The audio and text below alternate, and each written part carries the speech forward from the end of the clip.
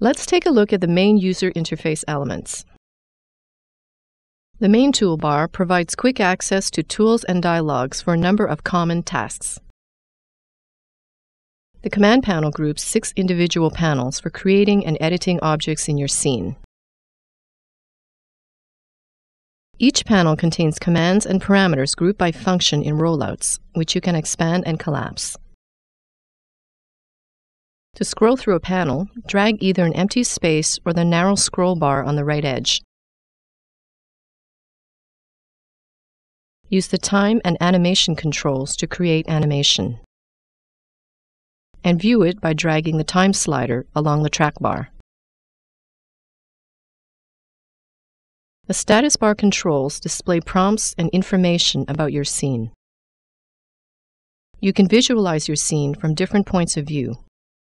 The top, front, and left viewports contain orthographic views. These views are 2D representations of your 3D scene.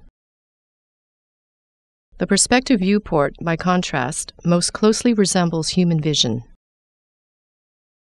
To switch the active viewport between normal and full screen size, click it and then press Alt-W. The View Cube lets you quickly navigate between views from within a single viewport. To change the current view, click any of the defined areas of the View Cube. You can also drag the View Cube to set a custom view.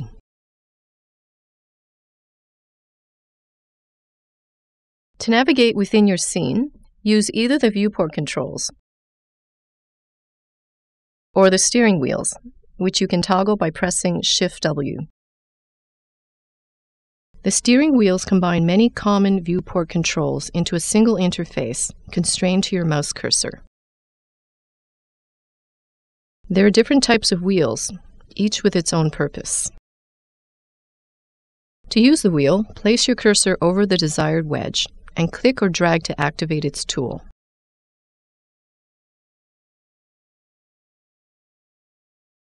To close the wheel, right-click in the viewport.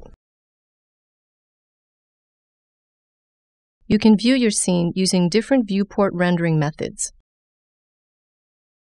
To toggle wireframe mode, press F3. To toggle wireframe edges over your shaded model, press F4. Right-clicking in the viewport opens the quad menu, which provides quick access to common commands related to your current selection. In the next movie, we'll create objects using the Create panel.